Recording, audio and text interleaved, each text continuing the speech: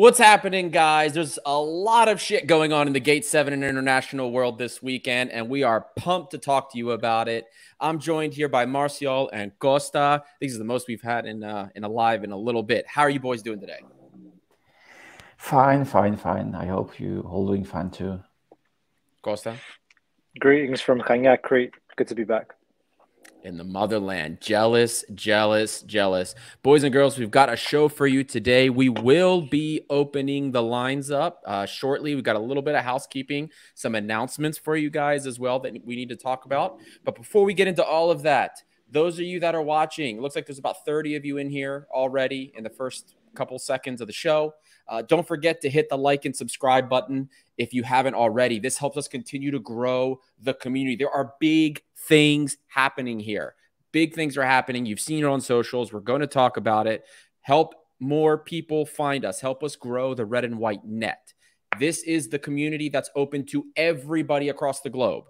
Subtitles in Greek, Spanish, French, whatever language you need them in. They are available for all of our pre-recorded content, and the live shows subtitles are available within 24 hours after the show. We are working on live subtitles, which is something hopefully Patreon will help us achieve, but there's a lot of things we're working on, and we're excited to talk about that. Speaking of Patreon, boys and girls, Patreon went live literally 2 days ago, I think. And some of you guys have already hopped on board. Support us on Patreon. A bunch of you asked us about supporting us over the last couple of years, almost 3 years now. Our third year birthday is coming up. Here's your chance to do so. We were always uncomfortable asking you guys for contributions if we didn't have something to give back. Some of you donated to us already on YouTube. We thank you for that 100%. I'm going to be reaching out to some of the people that donated on YouTube already. And this is now our way we can give back to you. So there's 3 tiers for Patreon. $1 a month gets you entrance into our exclusive WhatsApp group where you can get a quick look at early data, early information before things we publish on socials. Everybody that joins, we shout you out on the website. You're going to be in a list on the website and a page as a contributor, as a patron, and of course on the live show. Speaking of, thank you to our first patrons that we have the information for. At Christos More on Twitter, Christos Moraitis on Moraitis1 on Instagram, at Thrilos New Jersey on Twitter, and at Tagaras007 on Twitter. Thank you guys for being the first patrons of the show. Like I said, there's more of you that have told me you are going to be in Patreon. Once you finish the process, I'll get you on here. And I think we're still waiting for a couple of people to share their social information. So thank you guys. There's also 2 more tiers besides the $1 tier. There's a $5 a month tier, which gets you at least 2 extra episodes a month. Those 2 extra episodes will be extra episodes that will not take away from our Olympiakos content. Things like interviews outside of the realm of Olympiakos and extra analysis, extra in-depth game analysis. Things like that, plus more ideas are going to come. And people in the $5 a month tier will get early access to the deep dives before the player gets announced, because we've been publishing them right around when the players get announced. You'll get to see that beforehand, and you'll get early access to interviews. Then lastly, the final tier is the $10 a month merchandise tier. We have pre-selected a piece of merchandise, which I'm still finishing the agreements for, that you will get as part of that tier. Moving forward, starting from next year, we're hoping to be able to give you a choice of what type of merchandise you would like to select. So those are the 3 tiers right now for Patreon. If you want to support and help us continue to evolve what we offer you in terms of content, please support us. Every piece of support is extremely important to us. So thank you all. Thank you to our first patrons, and thank you to those who are going to become patrons. Another piece of information, boys and girls, earlier before the show, we saw the new forward for Olympiakos, Ayoub El-Kabi. The scouting report is live. So if you want to check out, learn a little bit more about the player, you can do so now. You can check it out on YouTube. There's been a lot of media attention about this player, and we discussed whether or not he really is the next Youssef El Arabi. So check it out. And if you have any questions, you can always reach out to us on social media. We will be doing, I believe, Costa, correct me if I'm wrong, a pre-match for the Europa League match against Genk with the Belgian Football Podcast. I believe we're still scheduling that. Costa, is that still happening? If we manage to align the schedules, hopefully, yes. Always, Hopefully, yes. So hopefully we can get a nice pre-match with the Belgian Football Podcast for you. We're pretty excited about working with them. I think we've had them on the show before, have we not? Yep. With Antwerp? Yeah, we talked to them before Antwerp. That's right. And I remember that being a pretty good show. Another quick housekeeping item for you guys before we get moving. Wildfire fundraisers. For those of you that are outside of Greece, maybe, and you want to help with the support for the repairs of the damage that have been caused by the wildfires, or the assistance in the support of the wildfires, AHEPA, the American Hellenic Educational Progressive Association, is hosting multiple fundraisers to provide wildfire relief for Greece. We are hosting a fundraiser here in Maryland. So if any of you are in the Delaware, Maryland, Virginia, Pennsylvania area, this coming Saturday, there will be a huge fundraising event. I will probably share it on our socials for anyone that's in the area. And AHEPA is also doing a merchandise drive. All proceeds are going to go for wildfire relief. AHEPA partners with multiple emergency service organizations, I guess I'll call them, departments that are in Greece. The money goes directly to them to hire people, to get more help, to assist for wildfire relief. And we also provide money for families that have been affected by the wildfire. So if you are interested in providing wildfire relief, please let us know. Check out the merchandise drive, which we will share on our socials. And guys, I'm going to drop the link soon. Check out the chat. We're going to drop the link soon so you guys can join us. And if anybody wants to come live, don't feel like you have to. But if you want to, then we can, have a little chat about things. But without further ado, let's get started. And there's been quite a few things going on before we get into the Europa League stuff. Departures, rumors. The big one, Oleg, waiting for the announcement from Russia. It's $6 million in cash plus an extra $1.5 million, I believe, in bonuses. But all of this is going to be added to the transfer budget so that we can continue to sign some players. And Oleg is out. Anybody have any feelings about that? Costa? We do have a lot of feelings about that, I feel. First of all, it's good news to make a sale like that. Right. We've been waiting for sales like that since, I don't remember the last sale we've made that is up to 5 million. I was wondering that before going to the show, but Miralas. Yeah, Miralas. It's years ago. It's a very long time ago. And also, the timing looks good to me. The last season was probably enough for probably make the season too much. I don't know the word exactly, but it stayed too much. He needed to leave. It ended up quite badly, I would say, because he had to leave the mission in Scotland. But I'm happy for him because whole parts seems to be happy about that move.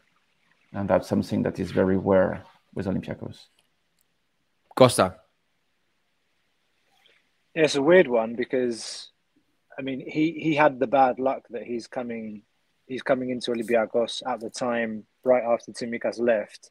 So from the beginning, it's like, okay, who's the Tsimikas replacement? And you bring this guy in. And correct me if I'm wrong, he was actually a January transfer, wasn't he? So it was who was playing left back? Holebas, I guess. Holebas was that third season of Martin's. He was supposed to be rotation, and he was starter.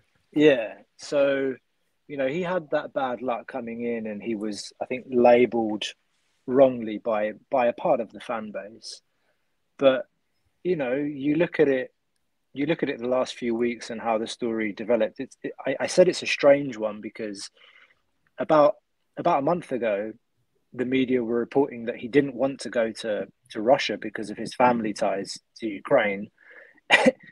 And then, 2 weeks later, he gets kicked out of training during the UK tour. He's sent back because he's been talking to Spartak and because he's allegedly agreed with them.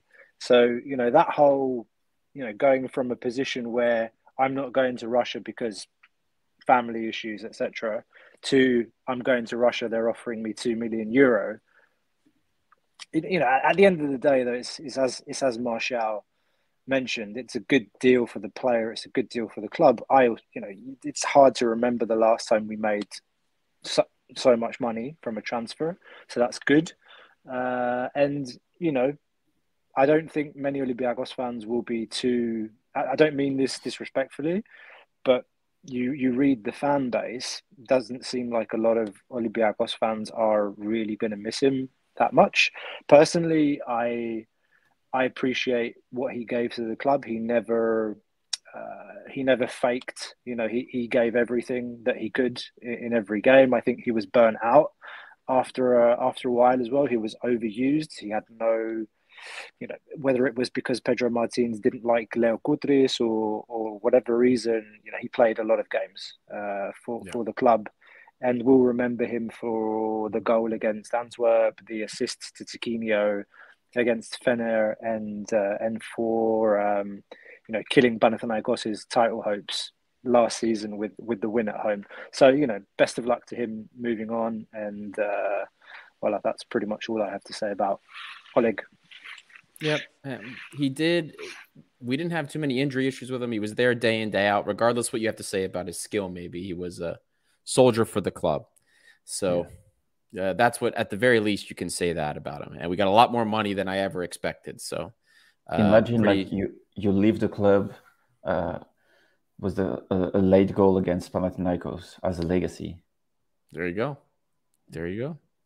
For a defender, I mean, I think it kind of erased the past months he had done on the field, because I don't know, it's a goal we will remember for sure. The Ramon enthusiasts are here checking in.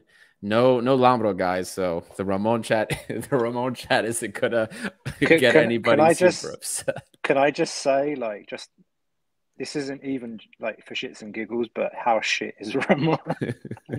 I'm sorry, but like, he's a foreign player too. He's taking up a foreign spot right now.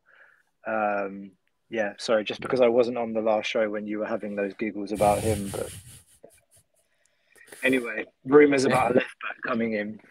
That's true. And we're going to get to the rumors of transfers coming in, but there's one more outgoing to cover, and that's Agibu Camara. Looks like Agibu is going to be going on loan again to Atromitos.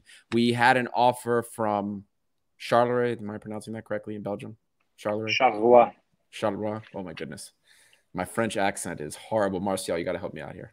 But we said no to an offer from Charleroi for him, and it looks like we had multiple offers from other French teams as well that were interested, but he is going to be staying in Greece and going to Atromitos. Cannot say I'm surprised he's going out on loan. I did mention personally a couple times on the show, although his defensive characteristics, like in that mid block, I could see being useful. I didn't see how he could be in a team that's looking to move possession and move the ball quickly.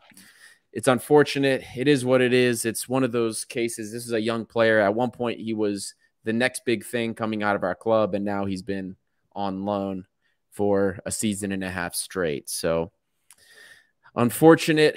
It's an unfortunate case, and I really hope that we can make something can happen with this player, or at the very least, we can find a club where he can restart his career, get a fee or a sell on from him, because it's just a shame. How do you both feel about this? We'll start with Costa this time. I think from the moment that we've signed Alexandropoulos, it's kind of all over for him, because I think they have some similar traits in terms of the ability to press high up the field. They're both fairly low center of gravity. Although, hang on, no, I might be wrong about that. Excuse me. Alexandropoulos is 1.86 m, if I read the stats correctly. I couldn't believe it, actually, when I read that. Neither could I. So when you see him on the pitch, or at least from the TV, he doesn't look that big. But nope. Okay, he's 21, 22 years old now, maybe had a growth spurt the last couple of years. I have no idea.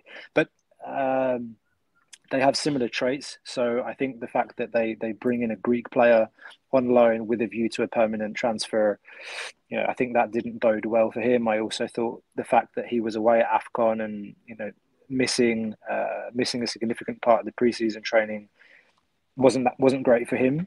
But you know, when we did the coach analysis, when Martinez was announced, you know, I think you and I were talking about who are the players that are out of favour or coming back from loan that could actually have an opportunity under the new coach, and he was one of them. But the truth is, there are just too many players in that position right now.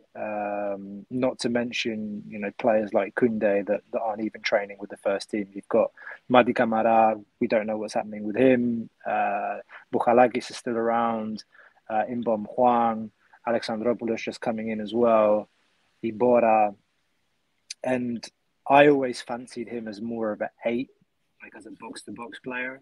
And in the Norwich game, he was playing like a 10, kind of 8/10 in that midfield. And as soon as I saw him like playing further forward, I thought, nah, it's not. I don't consider him in that position. I think Carvalho for me is ahead of him. Yes. Yeah, right now. So, okay, I understand he had a lot of offers outside Greece, and I think you alluded to it in your introductory comments. The issue is what happens with him in terms of potential profit, because I think his contract runs out 26, if I'm correct. So 25. No, sorry, at 25. Yeah, 25. let's say So 25. So he'll come back in the summer, and then he'll have a year left on his contract. So what do you do with him? Right. And how willing is he to renew if he gets back into the team? So I think you hit the nail on the head too, man. Like it's a player that came in with high hopes, let's say, and then just he's ended up being shipped off to Atromitos last season and this season. So bit of a weird one. It is, but at the same time, like in the friendly, he also, with what I have seen from Diego Martinez's teams and what we've seen in the transition of the friendlies, right, of how we've played as a team, right, he doesn't move the ball fast enough, to me, to be somebody that he wants in his team. We're seeing our match tempo, even in the games we've played badly under Diego Martinez, our match tempo has increased almost double what it was last season. And that's just in these friendlies, like very noticeable changes with how we move the ball around. And that's been something he said he was focusing on the friendlies. And my one thing was, even though I thought that Agibu's nature and his ability to intercept the ball and make opportunities for us on the counter, or just by being able to win possession and being somebody that's very good in that type of play, he doesn't move the ball in open play as fast or as technically as I think players Diego Martinez is currently bringing in can do that. Like Alexandropoulos, even though he probably dribbles the ball a little bit too much in the midfield, much like a Fadiga or a Dabo currently, he is good when he does do 1-2 pass and move. He's actually, every moment I've seen him do it, he's pretty good at it. It's just, can we get him to not want to hold the ball too long? Or on the other side, Agibu Camara, who when he does do 1-2 touch pass and move, he can misplace the ball, errant passes within the 5-10 meter mark. Those are things that I foresaw as the reason for him not being used.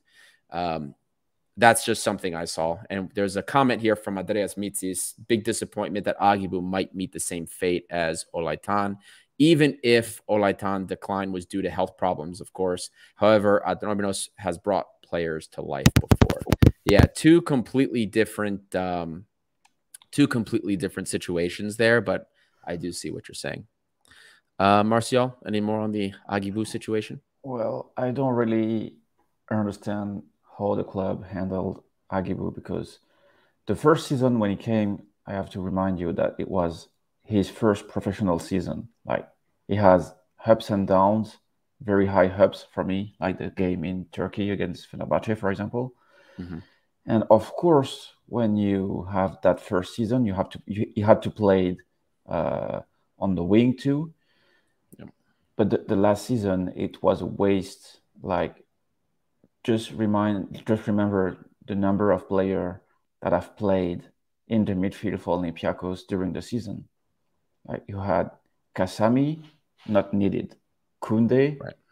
not really needed in my opinion. Bouchalakis, that had to leave in January.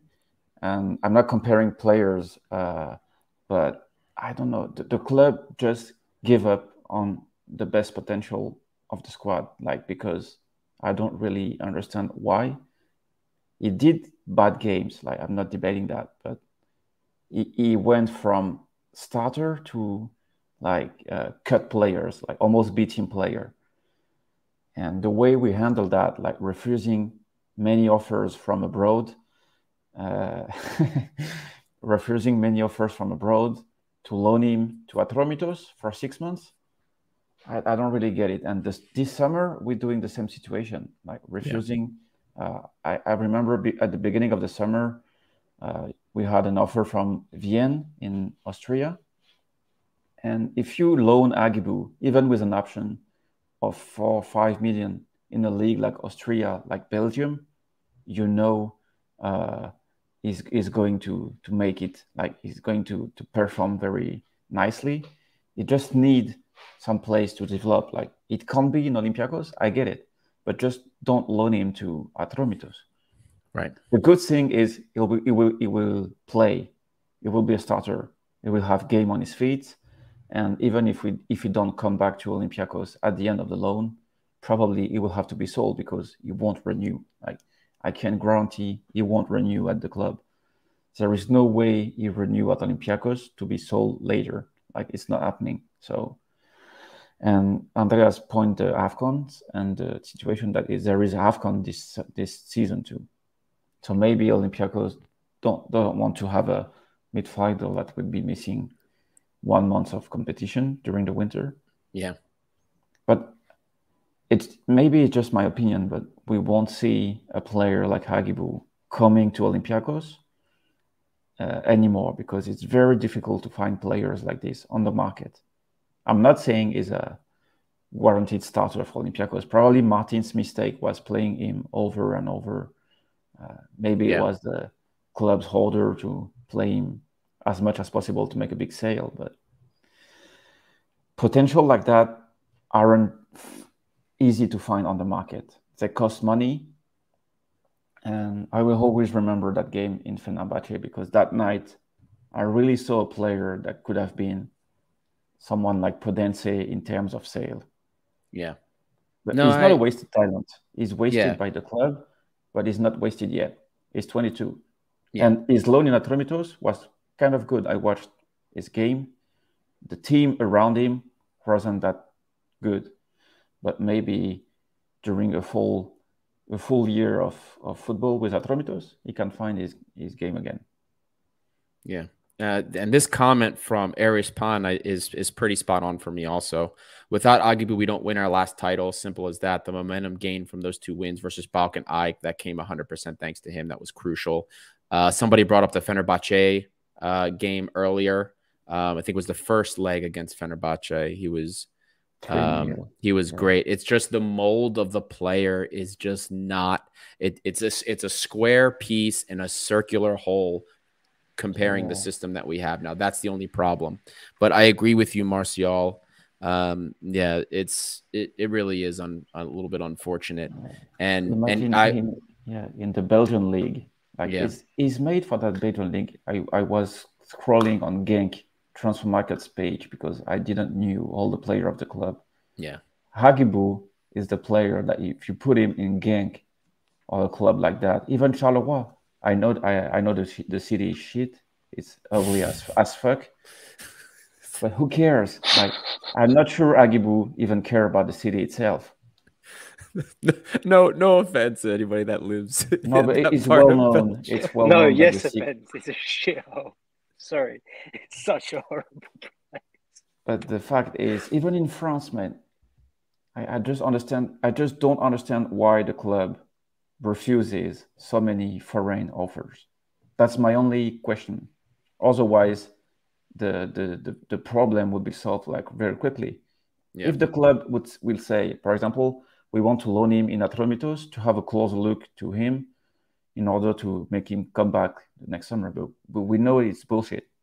Like you don't loan someone to Atromitos to have a closer look. Yeah, I don't buy it. My opinion. Maybe there's an element of they don't want to sell him because maybe just in case something happens with the season, maybe they can get use out of him again next season. I don't know. I couldn't tell you, but I'm with both of you on this case.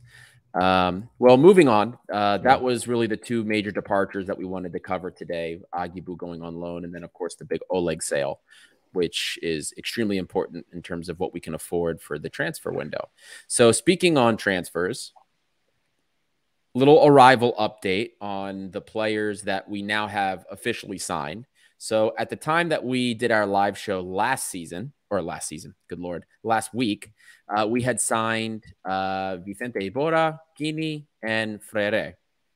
And then since that show, we have now signed Jackson Porozo, the Ecuadorian center back, Alexandropoulos, the midfielder from Sporting Lisbon, and now Ayoub El Kabi. Literally just before, about an hour before the show, they announced him. We knew he was coming in over the weekend, but they just announced him. So that's a total of, I mean, for first-team players, not including players we purchased and sent out on loan, 6 players that we've brought in. There's also the winger from Maribor, Ivan Brinic, that is supposedly, Slovenian sources have said that the deal is basically done. He had a buyout clause of around $1.5 million. We were apparently trying to negotiate it down, maybe perhaps not to have to pay the full amount. And Maribor, because they had lost their striker who had led the season, or their leading scorer, I should say, they had lost him. They didn't want to lose another one. So I guess, that's a lot of business has happened since August. We told you the business was going to happen in August, and so far, Chef Cordon has not disappointed. He's cooking. Hashtag let him cook, boys. And he kept me busy this week, at least. I didn't leave my office most nights when I was home. But anyway, hope you guys enjoyed all the scouting reports. But a lot of business has been done this week. And we have 2 rumors. The first one being another center back from the same team that we signed Nicolas Freire from. This has been going nuts in Mexican sports media. I don't know exactly how reliable that is because we're already trying to figure out how to make space for all the foreigners we do have. Are we really going to bring in another foreigner? And then we have Sergi Cardona from Las Palmas, who supposedly we made a €2 million offer for. He's a left back as well, $2.5 million. I think that was according to Gotzi Setodeca. So this is what the updated look is. We've got 6 new players in that are all going to be on the European list for this upcoming qualifier, and potentially a new winger coming out of Slovenia. So this time, Martial, you get started. There's a poll going on right now asking if you think we're ready for Genk. Did we make enough signings? Do you see enough that has been done? I would say yes. Mm-hmm. I would say also I'm not sure Genk is ready for Olympiakos, and I'm not saying that because we're a super team, but they do not seem ready at all. Like they have tons of good players, young players, but the team itself doesn't look ready. Like they lost, if I'm not correct, this weekend in the league. They drew to Servette like with one man up. So between those two teams, I'm not sure we are the one not ready. Concerning the signing, I kind of like what I see until now because it's players I don't really know. I'm curious to see how they can behave in that new era of Olympiacos with Martinez. Probably one friendly with all of them would have been lovable to see, like El Khabi even playing, I don't know, half an hour, but also in defense. But it's qualifiers reality, and we have no time to integrate those players. And I don't know. I have tons of questions, and I don't have really answers until now. But to answer the comment about Poroso and Palmer Brown, the issue is that Troyes was was probably one of the worst defense last season, because the coach wanted to play typical like City group tactic. I think it was 3 center backs, and he had players that weren't used to play like that. But I do believe Poroso has much more potential. It's difficult to say if it's better at the moment, but he has more potential. Like, if Martinez is able to develop him, to make him progress on some points, I think we do have a good defender on our hands. But he's not coming like Semedo. When he came, you knew he was going to be the leader of the defense. Costa. Yeah, more general comment on the transfers. And before I do that, actually, I want to congratulate you for all the work that you've done, making those deep dives. And, shout out from me and probably on behalf of all the community. Guys, Ari puts in a lot of work and spends a lot of time to make those scouting reports, and they always come out right after the players announced. Some of you will have noticed. So show some love. And yeah, just wanted to say that you can get early access to those as well if you become a Patreon member. Shameless plug. And now to the meat on the bone. So the transfers. I think we can safely kind of say that the transfers are, all of them until now, fairly low risk and free. Yeah, we're talking about loans with option and free transfers. So we haven't spent money on transfer fees for any of these players so far. And I would agree with that general sentiment that they are low risk moves, but for the centre backs. Because, I think some of you have asked in the comments starting lineup for Thursday's game against Genk. And honestly, I don't know what he's going to do at centre back. Everywhere else on the pitch, I can tell you who's going to play. Maybe there's a question mark in midfield over Camara or Inbom. The trio in midfield, does Carvalho start as a 10? Does he play Camara and Juan? Never played in friendlies together. But at the back, Kinney's going to play. I think he was solid when we saw him at left back in all the friendlies he was involved. Has some goal involvements too. Iborra, we know what we've signed there. We've signed experienced players that can come in and contribute from the get-go. No adaptation time. Good signings in my book, and one year deals. Then Alexandropoulos. I won't go into that further. But the centre backs, you don't have your stalwart leader at the back. It's like Freire, who played, I think, a season in Holland for Zwolle. That's all the European experience he has. And then there's Poroso, who looks super, super exciting prospect, like amazing physical attributes, fast, can get up and down the field. But I don't know. I don't know what he's going to start on Thursday. I think there's talk that it's probably going to be Freire and Rezos.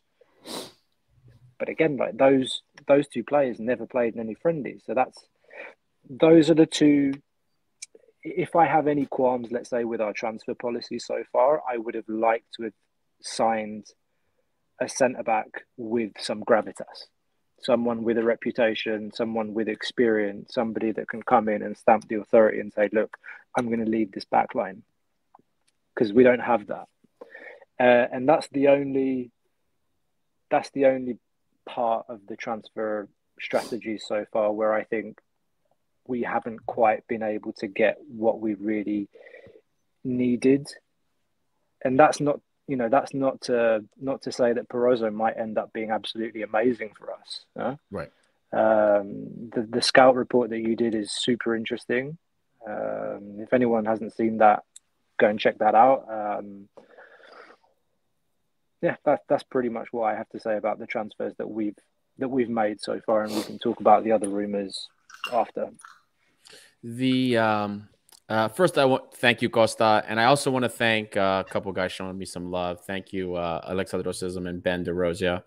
I also got some wellness checks from people last week and over the weekend, making sure I wasn't burning myself out. So I appreciate all of you for that. But there's a couple questions here that I think we should address. First is from Zigual. My question is, why do we go and sign all of these bets in quotations from abroad without considering similar value Greek players? And the answer to that is, Zigual, have you noticed, first of all, the early signings that Diego Martinez has made? And this goes for Cordon as well. They have been signing players that they are familiar with first. A lot of these players they've interacted with. In fact, Cordon knows Porozo from his time when he was sporting director at Ecuador. Just some context for you guys there.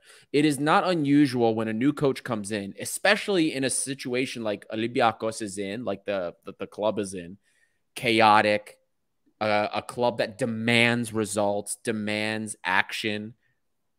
Coaches are going to go with who they trust, who they are familiar with. And in many cases, we see them trust more veteran players. And it doesn't surprise me that he's going to trust people that he has coached in the past. That's short term. That's why that has happened. Do I agree with some of the players? Do I wish maybe he's gone for some similar Greek talent? Of course I do. But this is just the reality. Question here from Aris Galamatis. Can we hear why Porozo has more potential than Doi? I don't think anybody said Porozo had more potential than Doi, but he's a player that the coach and the sporting director are familiar with. And two, also for me, Doi, even last season, we kind of talked about what he is good and what he isn't good about in terms of his defense. And in the friendlies, if you go based on just purely how his performances were in the friendlies, I'm not going to say he was amazing because I don't think he was. He played a little bit as center mid. He can play both. He'll probably be kept as a versatile option. I don't know what's going to happen with Doi. I don't. I really don't know. There's going to be plenty of competition. But one thing I can tell you guys, and if you've been watching the deep dives, the scouting reports, you're going to notice two trends with Diego Martinez, right?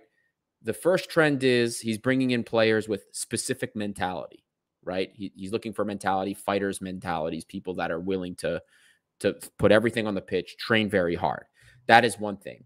The second thing is Diego Martinez wants diverse skill sets. He likes to play different types of schemes in different situations. We've seen a couple of, in the friendlies, I'll say there are two schemes that we've seen the most. But this is the type of coach he is. And every person that we've brought in, the skill sets are not exactly the same. We're looking at some, not even similar profiles, but a lot of people with unique skills, right? I try to compare players to other players to show how different some of these players are. Like Ousseynou Ba offers different things than Porozo does. Doi offers different things than Ba. Doi offers different things than Porozo. Frere is similar. Ibora in the midfield, similar. Retsos has actually been pretty good in friendlies. We have a lot of different skill sets in these different positions, and that's what Diego Martinez wants. So focus on that. What we will see, I get the concern from everybody about the Greek players, and I do understand that. But this year, the coach is going to go with the players he's seen doing the best in training and who he trusts the most. And we can't ask more for that right now. Things go well this season. Moving forward, I think we can put the magnifying glass on that a little bit more. But right now, we've got to do what's going to work and succeed. Martial, go ahead. The first thing I wanted to say is, does Ndoi's last season was as good as we think, or it's biased by the fact the season was a complete shit show, that we were happy to see a young player for the club playing with the first team? Right. That's my first point. And the second one is I really want to see Retsos playing with not good defender, but someone that is not shaky or not injury prone or not mistake prone. Because last season the defense like changed every month. Maybe you had Socrates. No, we started with Manolas, Socrates. Then Manolas left. Then Socrates was supposed to be the leader. Then Cisse came back. Then Ba came back. Then Endoy popped in the first team. So you can't build the defense with such instability. But Retsos, if he's able not to injure himself, I think I'm pretty sure it will be, if not the main choice, one of the main choices of Martinez for the defense, because he knows how to play with the ball, and probably we were lacking that in the team. And I'm not expecting Endoy to play that much in defense. I might be wrong. I can't predict the future, but I'm not very enthusiastic to see Endoy being a central defender with Olympiakos. Like maybe in the midfield, being a 6, like more aggressive, maybe to do what Samaseku did last season, maybe better than that. He has a place to claim in that position, but in defense, I'm not sure we can do what he did last season, because every time we played against a bigger team or a big team, he was not in trouble, but you could see the point he has to improve in his game to be a center back, in my opinion. There's a lot of discussion I'm seeing in chat right now about not just the cash that we're not spending, but not spending on Greek football players, but just in general, the types of moves that are being made. One comment in particular that's encompassing this. I cannot believe that with 1.5 million, you can't find promising players from Greek teams. There's two things that I think we need to reiterate in case you guys haven't been aware of the conversations that we've had before about this. The first thing is the club is under serious financial pressure this summer. We have major FFP concerns. We had a huge deadline on July, which we made it through. We weren't one of the clubs that were punished under FFP. There's another one coming in October. We are under scrutiny. 3 straight years of losses. Our club president has put 8 figures in terms of millions of euro into the club to cover losses. Okay. That is not something that FFP looks kindly upon when it comes to clubs like us. Manchester City, PSG, some of those clubs can get away with murder. We cannot. So everything we're doing this summer is adhering to some of these very strict rules. And don't forget, I brought this up every show I've been on. This summer, this year, this season, our club cannot spend more than 90% of the revenues we bring in on wages, employee benefit expense. That includes backroom staff, by the way. So our club is being very careful because we've had losses. And if we have more losses or we overspend again, we'll be in trouble. That means we could make even less signings in Europe. So all of these deals being done, loans with buyouts, everything we're doing is pushing the expenditure to next year, hoping that we do decently in Europe and we get more money or we make player sales so that we can revisit this next year. So all I can tell you guys is just get used to it. We have to sell. We sold Oleg. Now we can have a little bit of a transfer budget. But unless we make more sales, we can't spend more money. That's just how it is. We have to deal with that. You have to accept that. This is our reality this summer. Maybe we can bring more players in the winter. But you can't do that until you secure Europe. If we secure Europa League, we can add to what's the word I'm looking for? Oh my goodness. You can speculate in addition of, for us, I think it would be 15 or 16 million euros. We can add that to our revenue, which then we can use to either bring more players in, the first week of September or in the winter window. But until that happens, we have to sell more players.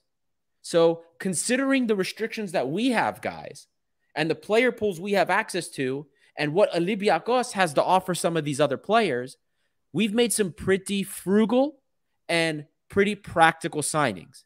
That's how I feel about them. Costa, Marcial, are you in agreement with that? I feel like you are, but I could be wrong. No, you're right. This is just how it is. So you have to remember that. And credit to Cordon. Yeah. Every club postponed deals to the next summer. Like when Mbappe, I remember when Mbappe went to Paris, it was a loan with a mandatory option for the next summer, like just to balance books for the next summer. And that's why we got caught with Onyekuru last summer. Like we paid 5 million straight for someone that wasn't playing in Monaco. And probably this summer, we went back to the Turkish way of doing things, like loans with options. And then at the end of it, you decide if you want to activate them, like maybe negotiate them on a lower basis. Right. And like Porto did with Semedo, for example. And it's probably an evolution we needed to have. Right. There's a comment here from Nick Raptis. If we don't have enough money, then why not use players like Kitsos, Leidner, Agibu, Ba, Kalogeropoulos, or Doi at CDM the last and current season? Well, current season, Doran Leidner's hurt. He had ACL surgery, so he's not going to be available after rehab.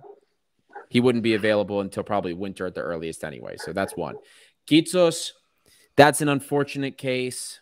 We still don't know what the fee was to move him to Volos, but that probably had more to do with FFP as well, making a sale that meant certain things. He's a sellable asset. It is really unfortunate. We all agree, but that's probably the case with that. Agibu, he doesn't fit the system. We told you. Last year, the different coaches that came in didn't rate him. We kind of already discussed that, the unfortunate. Agassim Ba, I don't think his permit, did we ever get any news whether or not his work permit went through? I don't think it has yet. I don't know. He's training with the first team. He is training with the first team. Okay. Yeah. So Agassim Ba had a work permit issue, which is why he wasn't part of the training in the team earlier, but he is training with the first team now. Thank you, Costa. Kalogeropoulos. Go ahead. Don't confuse residence permit with visa. Residence permit is why he came back from Youth AFCON. That's dealt with. Now he has to deal with the visa issue. But I know that he's training with the first team. Thank you. And then Kalogeropoulos, technically, his contract ended this past July 1st. So, don't know. Can I just say something? When it comes to, all these players named here, they're under 22, I guess. So before, or even when Martinez came in, beginning of the summer, we were talking about Babis Kostoulas, Christos Mouzakidis, these gems that we have in the academy, and that they would go to pre-season with the team, and this was for sure. This is how it was presented. Jose Anigo was talking about them at the end of last season. There was a lot of hype around these two players in particular from the academy. Crickets now. No one's saying anything about them. Nobody knows. Babis Kostoulas didn't travel to Austria because apparently he got injured right before the team flew to head out to Austria. Mouzakidis apparently had an injury at the end of last season that kept him out of training when the first team regrouped. So why am I saying all of this? It's clear to me that the new hierarchy, the Spaniards, they understand that there's no room for error and there's no room for much experimenting, particularly when you're talking about a 16-year-old striker. And I think, again, Mouzakidis is over 16 or 17. Yep. I think he's 1 year older than Kostoulas. So I think it's a conscious decision of the management that we don't have the time to experiment and build around these young players. And sadly, that is just how Olympiakos is, particularly in this kind of situation now when we're coming out of a shit show season and we're trying to rebuild our reputation included on a European scale, because I think our reputation did take a hit this past season. So I think, again, my point is, I think it's a conscious decision that players like Kitsos was given away on a free transfer with a buyback option, that Kostulas isn't being talked about anymore, that Muzakidis isn't being talked about anymore. And you see it in the transfer moves as well. The first transfers that were made, they were all 33 plus players. And, you know, some of you in the comments are going off and saying, yeah, but there's 1 year deals and then after a year it's back to square one. No, it's not, because, you know, they signed Alexandropoulos, who can play further back. Or, you know, some of the fan base, you guys have got to decide what you want as well. Sorry if I'm sounding like a prick, but when we sign a player that's above 33, he's too old. When we sign a player that's 21 or 22, oh, he's too young. So what do you want? Like, you can't attract top players in their peak at 26, 28, whatever it is, to come and play in Greece. You can either buy experienced players like an Iborra, like a Kinney, that can come in and, you know, be role players, and you can sign some, you know, gems that you have to scout. You have to look really hard to find them. I didn't know about this Brinic guy, the Croatian that plays for Maribor. We'll talk about him later. Yeah, and there's questions also about like FFP. Another one from Adi's asking how Kitsos affects FFP versus the waste of Marcelo, Vrsaljko, and James from last year. I think you misunderstood the effect on the FFP I'm talking about. Kitsos' effect on the FFP was not negative. It's not about his wage or that he was like taking away.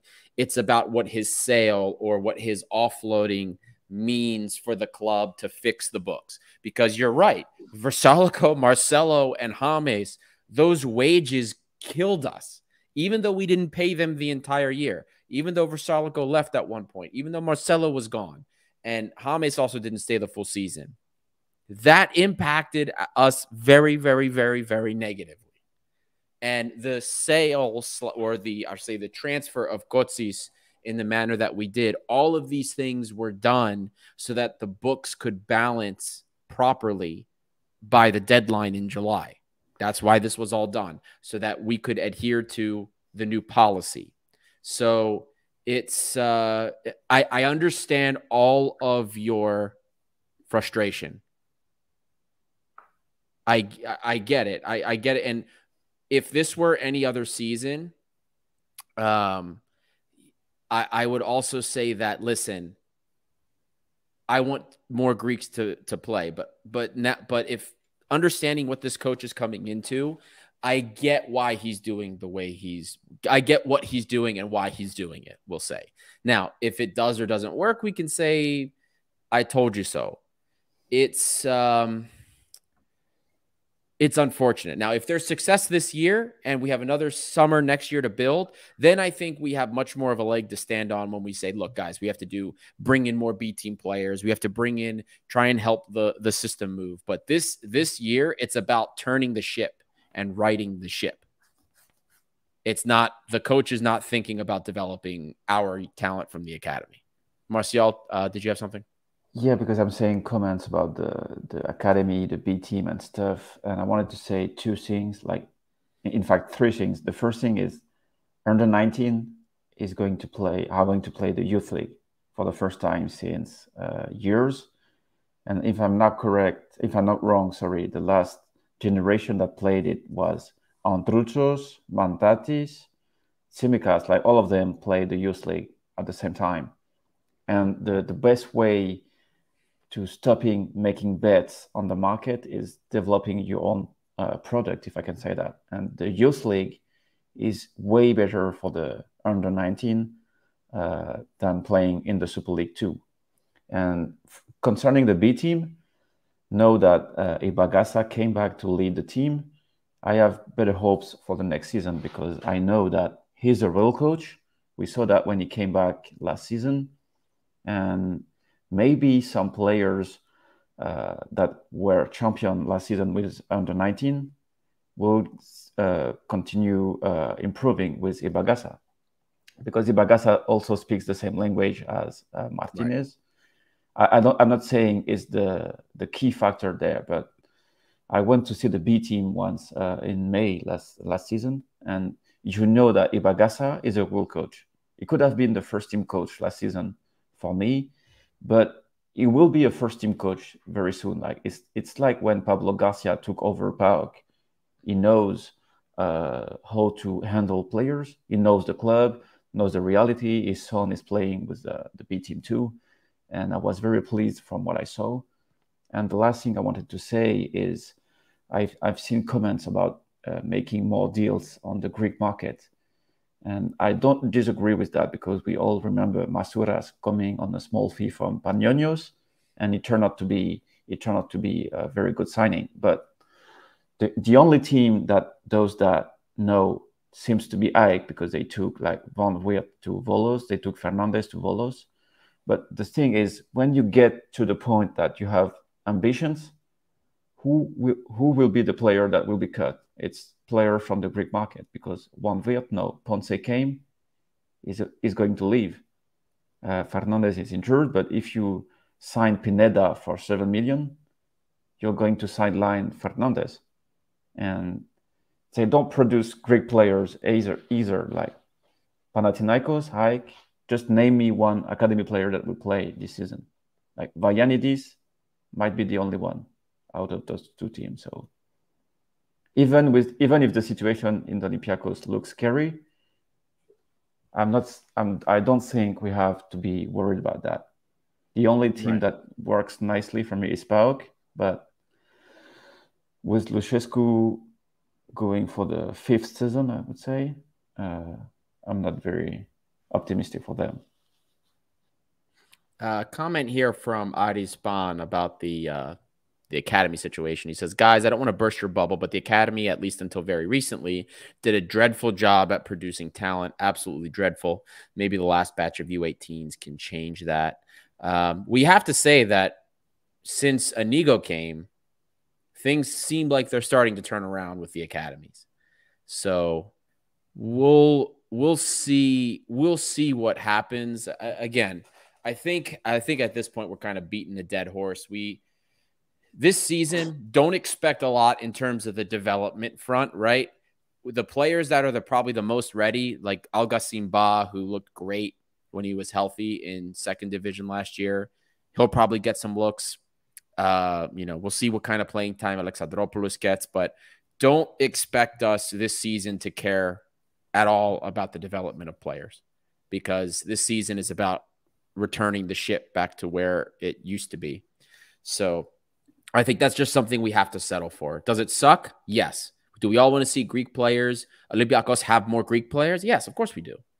But right now, the coach is going to go with who he's more comfortable with. He's not going to be going with academy prospects in a country he doesn't know, that he's never seen before. That's just the reality. It's unfortunate, but it's the reality. It is what it is. So you don't need to have like 10 wonder kids at the same time. If you can produce one Solakis, one Endoy, then it's okay. Solakis goalkeeper is a very difficult position. Like, I'm okay with Olympiakos having probably Solakis, Retsos, Endoy, Vrusai, and Androutsos in the squad. Like, all of them have different roles, different potential, but the academy is there to produce like big sales, rotation player, useful player. I don't know. Like, and you're right. We're expecting too much from an academy, I would say. You're right.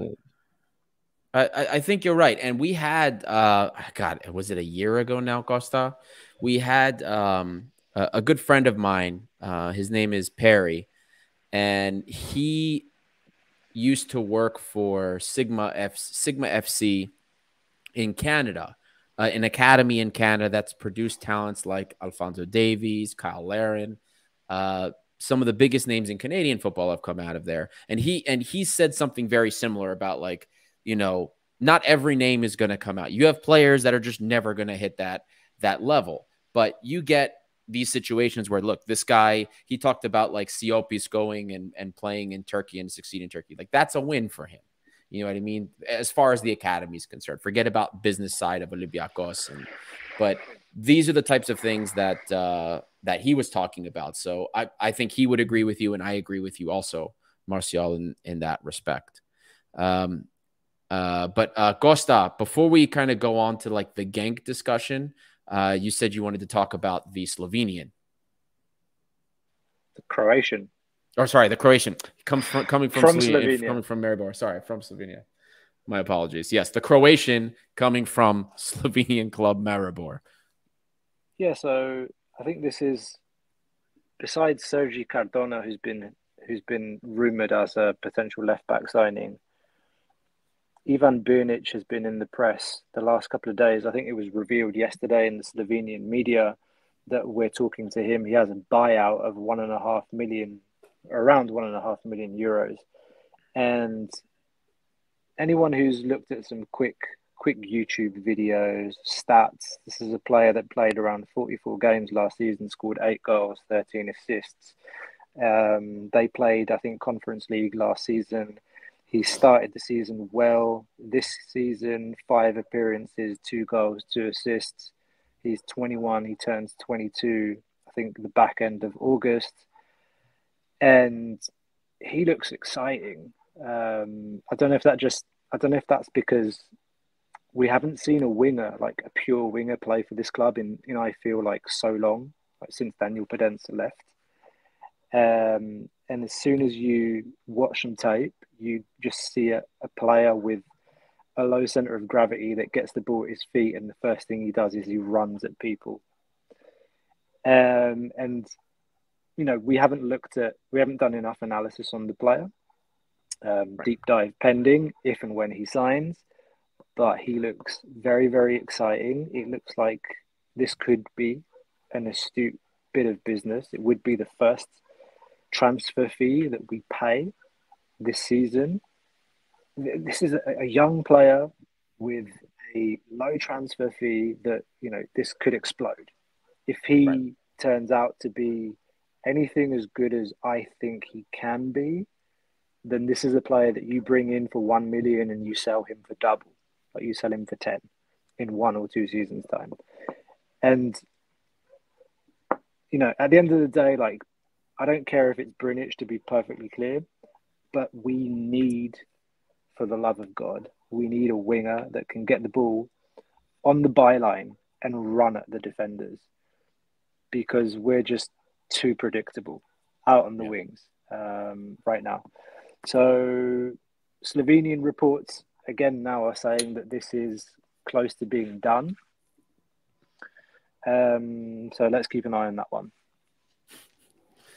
Sparos saying that it wasn't us that bullied Kennedy. It was definitely Lambro that bullied Kennedy and the deal collapsed. Guys, did you see his Instagram pictures?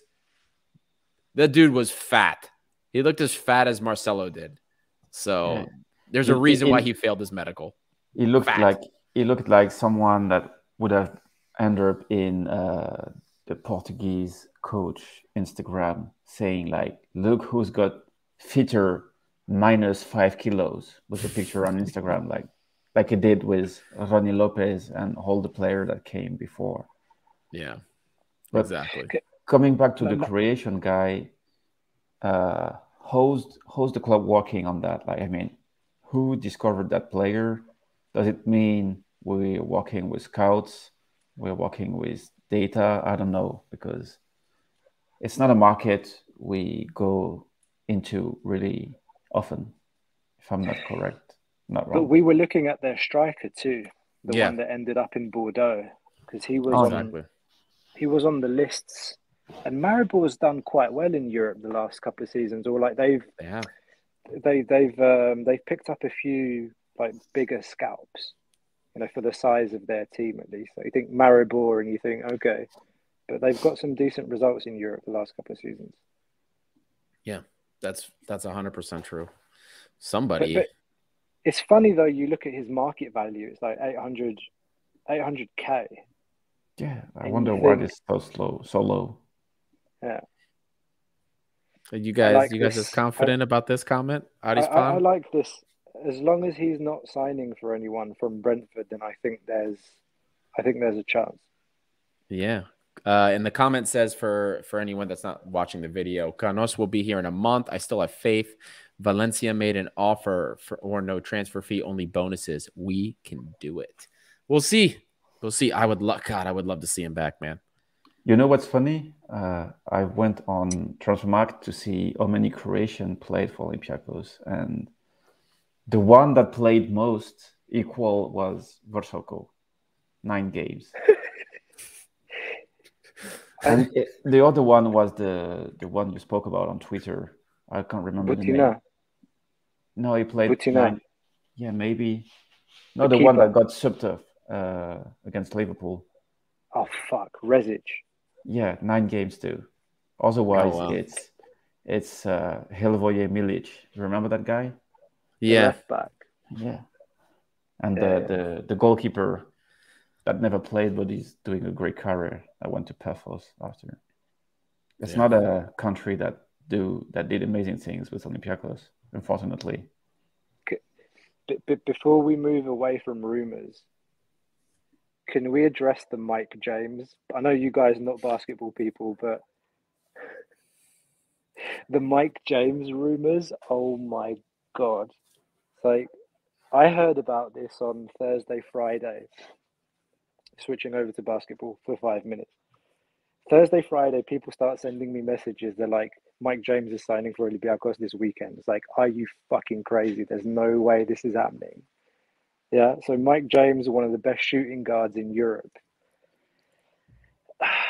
Anyway, so anyone that's been on social media, all of you, most of you, this weekend will have seen like lots of soon, hold, like Mel Gibson holding a bloody sword, hold, it's coming.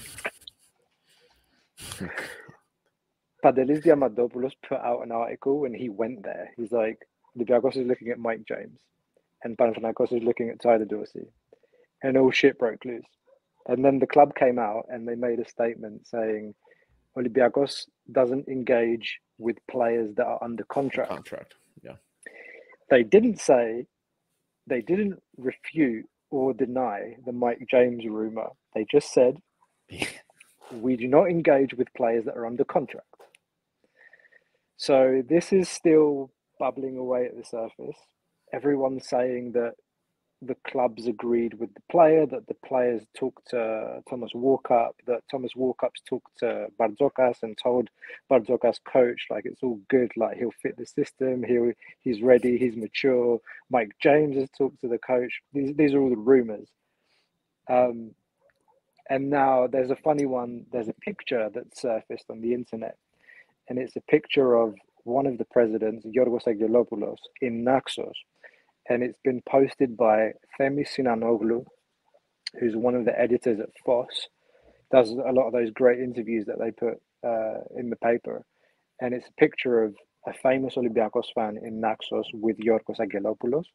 And Themis is saying that the guy that took the picture with one of the presidents said, the president asked him, are you gonna ask me the question that's on everyone's lips? He's insinuating Mike James, and the answer was patience.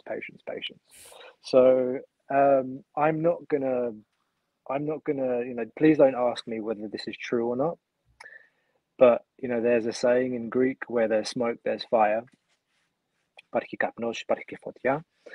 So I would love to see this happen. We just need that kind of player when shit gets stuck. So give the ball to Mike James and let him do his thing. So yeah, there was no way that we were doing a pod today and not talking about that. So I just wanted to address that real quick. Yeah. And see, the thing is, like, I mean, I haven't followed Mike James on Twitter very long, but he's usually quite vocal when it comes to like fake rumors and stuff. And he hasn't said a thing about it. So that he took for to Twitter me yesterday. Yeah. He commented on some NBA stuff yesterday. Yeah, Like, that's it. so hang on a minute, mate. There's loads of stuff being said about you, and you're, quote commenting on some, NBA stuff. some NBA stuff, but it's like you're not saying anything about this. And this is a player that's also said, like, I want Olympiakos to lose all the time because I Yep. hate their fans. Like, he said shit like that. He said Yep. shit about Panathinaikos as well. Like, I don't put all that stuff aside. Like, things change in sports and people say shit, stupid shit. If we can get Mike James, biggest bomb in European basketball this season, by far. Absolutely. Well, back on the football train, where we've gone actually over an hour. I can't believe an hour's gone already. And we haven't touched on much on Genk at all. I know we told you guys before, if we can get the schedules to match up with the Belgian football, Belgian football podcast, we will get some insight from them about Genk and what they can offer. But we do have a little bit, some numbers, some analysis about the club that we can talk to you guys about with Genk. I know we were all surprised to see Servette progress at Genk's expense. I wasn't expecting it, especially with everything Lambro told us about how much Servette sucked. I expected utter domination, but that wasn't the case. So we're playing against Genk, and I watched the first game live. I watched some replays of the second game, and I looked at some of the data, and they didn't look great in the first leg. They looked better in the second leg. They also lost their first league game, I believe it was, against who was it? UPenn or something like that. They lost to Erpen today. Erpen, that was it. Yes. Today or yesterday, 1-0. 1-0. So they haven't won a competitive match, and they've played 3 so far. They haven't won one yet. And it's not necessarily because they're a god-awful team. Their underlying stats are actually pretty good. In terms of possession, in terms of opportunity creation, against Servette over 2 leg, their total XG was 6.3 versus Servette's was 2.85. But they had something like 10 shots on target, 15 shots in total in the second game, I think I saw. That is true. They did have in the second game, but they had they had 8 big scoring chances, and 4 of them came in the first game. So they make scoring chances. They do. They also, in terms of their overall ball possession, it was like, if you average it over both legs, it was over 60%. They move the ball. I was looking at how they move the ball on the wings. It's not bad. These guys just can't finish. They can't finish, and they are pretty suspect defensively. The Erpen team that they played against and lost 1-0, the total XG against was 0.27, and they lost 1-0. It was so bad. So sad, but it's not that these guys can't make opportunities. They do. They can't finish. And what I'm telling the fans is, because I want you guys to be prepared, because I don't want us going into this game thinking, oh, this team sucks. They lost to Servette. This is going to be an easy qualification, because I don't think it is. All it takes is for them to finish 1 or 2 of these chances that they missed in their 2 legs against Servette, and next thing you know, we're already trying to compete against for Conference League. It's crazy. I mean, these guys had, like, in this game against UPenn, I'm pulling up the Y Scout. I had it up earlier, but I mean, they had they had well over double-digit shots. I mean, this is crazy that they missed all of these opportunities and then conceded against a team that had a total of 0.27 XG. It's absurd. 27 shots, Costa. 27 shots, 2.07 XG to 0.27, and they lost 1-0. That is absurdity. That's like a really bad FIFA match when you're online dominating the guy you're playing against, and then he gets this like annoying deflection type of goal, and that's what they score against. So like, I don't know, man. I don't think this is going to be an easy match for us at all. I think we're gonna have our hands full, especially you look at the squad list, you look at who's available. We already talked about, we had concerns about some players maybe getting a little bit too far forward. Rodinei, for example, is one of them. We don't look amazing so far on the wings. Midfield, well, God forbid also something happened to Youssef El Arabi. We've talked about that a lot. Maybe now with Kabi, who knows if we can integrate him in time. I'm nervous, man. I don't know about you guys, but I'm really nervous. More nervous than I was at least a couple weeks ago. But I'm nervous. Martial, you're on muted, mute, buddy. Martial. Sorry. Isn't it the perfect opposite draw we could have? Like, if you take a look at how the club is run, the transfer policy, the way they play, like Genk is like the anti-Olympiakos, like only young players in the squad. I mean, I'm kind of scared to play this team because I'm expecting very fast wingers, lots of technique quality. Apart from the strikers they have, that reminds me a little bit of Piero. Like, it's better, but he's a very powerful striker that came to France to play in Ligue 2 in the past. But I don't know. It smells Masura's masterclass for me. I don't know why, but the kind of game Masuras is able to win, like he did in Fenerbahce. Do you remember the goal he scored against? I think it was Başakşehir, the header he had, the first Valbuena's assist with Olympiakos. I'm expecting a situation like that, like not even a big occasion, but Masuras being able to score out of nowhere. Small victory, but also at the same time, I'm very scared. Who wants to tell Yorgos Mustakas? Deadline, we have until Tuesday. We can make changes to the squad. Actually, we submitted a 23-player squad, and we have a possibility to add 2 players and change players. So that's something to keep in mind for Tuesday. I don't know if the winger and the left back are going to be signed by then. Let's see. So Tuesday night, we have, that's the next deadline.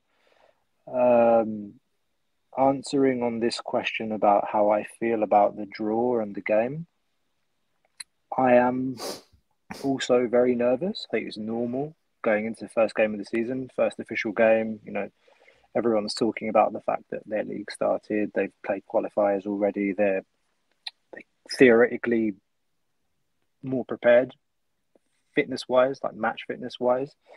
But I think nerves are good. I think that, you know, we all falsely believed that Servette was going to be the one that would pop up because, you know, Genk is a team that has a market value of above 100 million euros. So something like 130, I think last I checked. And ours is around 80, just to compare the two. So I think that the players will be more awake. I don't think, you know, you go into a game against Genk and you think, okay, this is a team from a, like it or not, guys, superior league.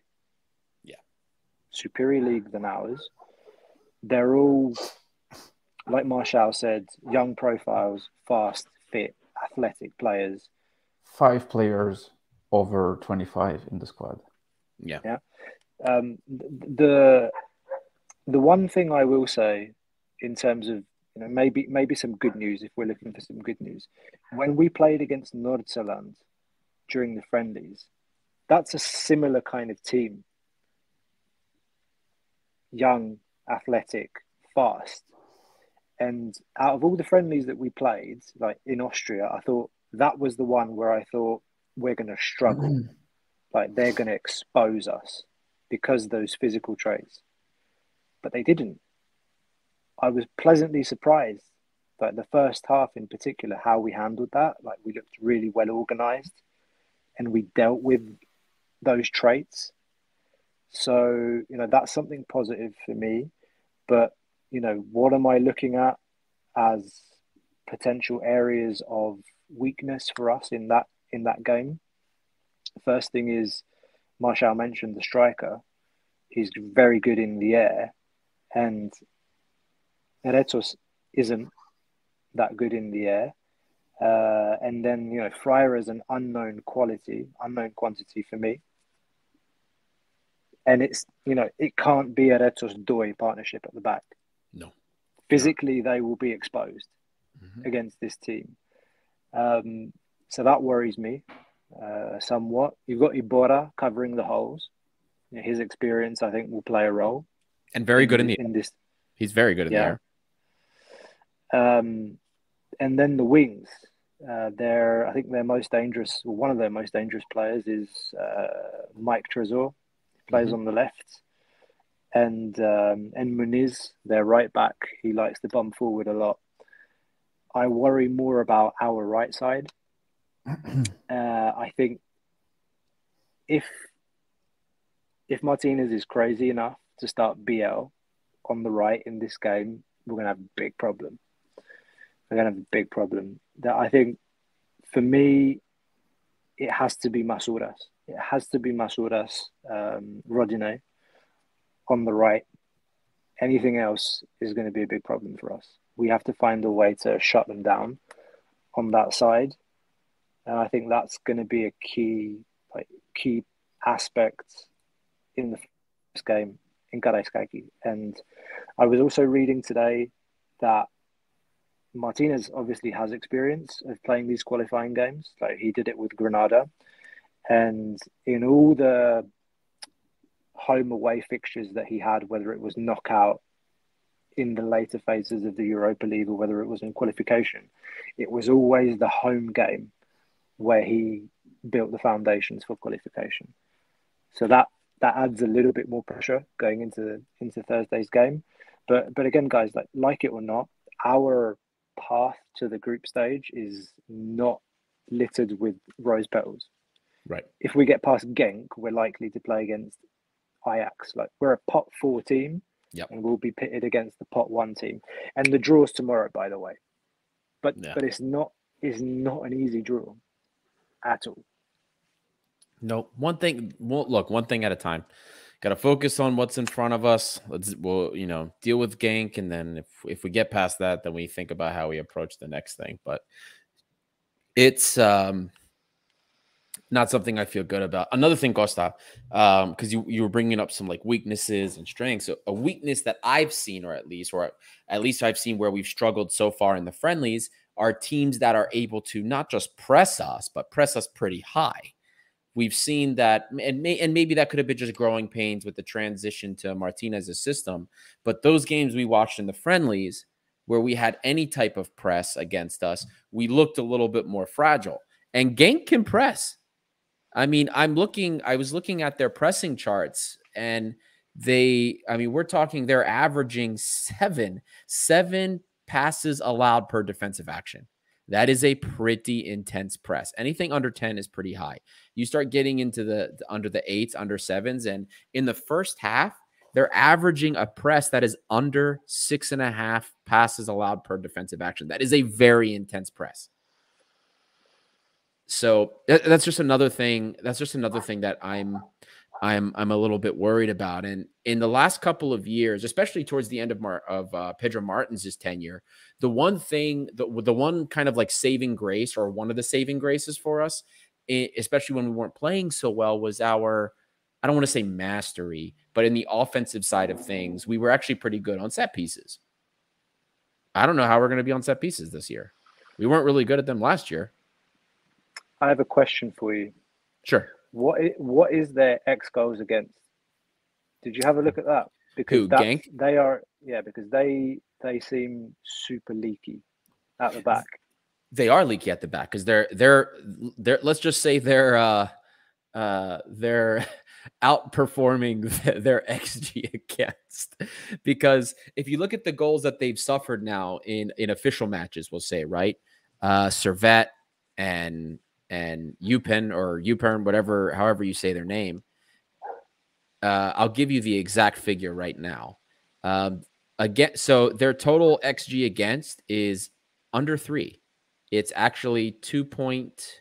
No, it's right at about 3. So it's right at about 3, and they've conceded 4 goals. Versus XG4 is 8.5, and they've scored 3 goals. So they're underperforming in both facets. You know, they're leaking more goals than they should be, all things considered. More goals than you would expect, all things considered. And they're definitely not scoring as many goals as they should based on the opportunities that they're having. So that's something where, you know, hey, this is what we need to look on. They are leaky in the back. They are leaky on the press. If you can press against them and get pressure forward, maybe that's something Diego Martinez will do. There are points to be had here. There results. There is a result to be taken from this game. My whole thing is this is not going to be easy, because this team, even though they're not getting results, they can make opportunities for themselves. They can threaten. And I don't want people expecting that we're getting past this and getting to the playoffs, and all of a sudden, you know, first leg comes up and we take 2 or 3-0 in that first match. That's just my worry about the expectations of this game. And then furthermore, if something like that does happen and we end up playing awfully, or we end up losing like that, all of a sudden this whole rebuild, this whole project comes under great scrutiny. Yeah. And that's what I don't want to happen. I really don't want that to happen. It's not that I want us to win and progress into the group stage. It's more, I don't want us to lose and then lose the project. That's what I'm worried about. No one wants that. Yeah. I don't know how else you guys feel about that, but that's like how I see, that's how I see this. Like, not that I don't want us to progress, because we'll cross that bridge. Yeah. We can't, like, I don't think there's any sense right now in talking about what if we lose and what does it mean. Right. I don't think now's the time to talk about that. We'll talk about that if and when, hopefully not. I said it before, even if we do get past Genk, it's going to be a hard game after. Whoever it is, it's a pot 1 team. Yeah. That's true. Look, we're paying for what we did the last couple of seasons, last season in particular. Mm-hmm. We're paying for it now. We finished 4th in the league. That's why we're a pot 4 team going into this Europa League qualification. So there's no way of getting around that, guys. I think that this is going to be... Genk is not at their best. They are a team, however, that was fighting for the league. At the end of last season, in the 90th minute, the last fixture of the season, they were winning the title until, I think it was, Toby Alderweireld hit that screamer from outside the box, and Antwerp won the league in the 92nd minute. Stoppage time. But Genk were winning the league. So they're not an easy team to face. Oh, again, I missed something. Costa, I missed something. I'm sorry. I thought this was a friendly, but this is an official match. They played their actual season opener was against RWD Molenbeek, whoever that 5-0. Is.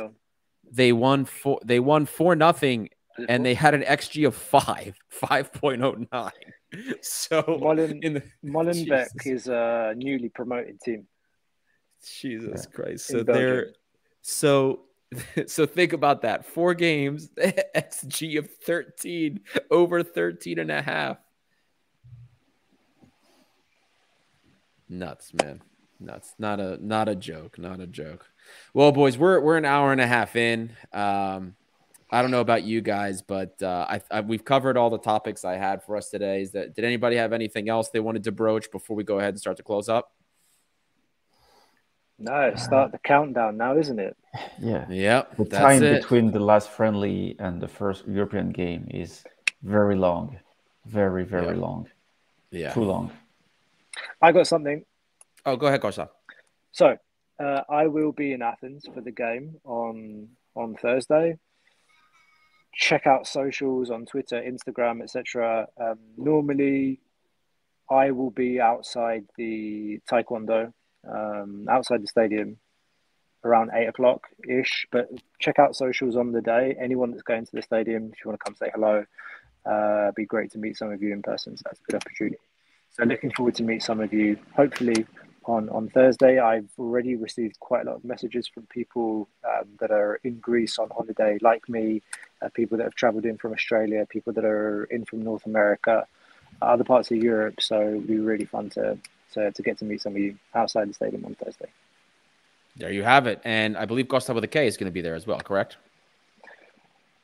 If he's recovered. Yeah, that's right. That's right. If he's recovered. I saw somebody wishing him well from COVID. Yeah, he's still recovering. Still tested positive. Last we spoke to him as well earlier today. So hopefully he recovers and he's able to do it. You know what this means, guys? If you're in the area, make sure you say hi to Costa because vlog coming. The content is fantastic. You guys love those vlogs. So if you want to be in it, say hi. Maybe he'll ask you some questions and you can be on the next one. These things get picked up like crazy. So check it out. If you're there, say hi to Costa, hang out. We love seeing you guys when we're there on site. It's always so much fun. Thank you, everyone, for listening, especially if you made it this far. This is Gate 7 International, by the fans, for the fans. Support us on Patreon because that is live. We went through all the tiers earlier. You can see it on patreon.com/Gate7International. The link is in our bios on socials. So check it out. Support us. Help us get to the next level and help us evolve to make the best content for you because that's what we are here for. We are here to be a voice for the fans and to create the biggest community that includes all fans of Olympiakos. Doesn't matter where you are. Subtitles, Greek, Spanish, French, we usually do for every pre-recorded video, and this will be available sometime tomorrow as soon as the subtitles are generated. So check that out. And we will see you. Hopefully, we will have the pre-match with the Belgian football podcast. Hopefully, that comes out early this week. But until then, we'll see you guys.